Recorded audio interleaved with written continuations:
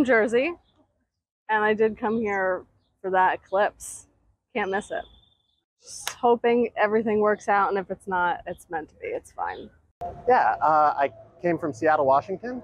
Why is kind of two reasons. One, I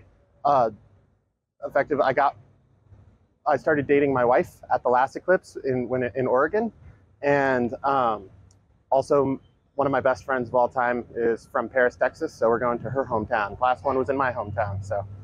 Hi, I'm Ben. I'm 50 from Washington, D.C. Came down here for the eclipse. We're keeping our fingers crossed for the weather. Any preparations? Yes.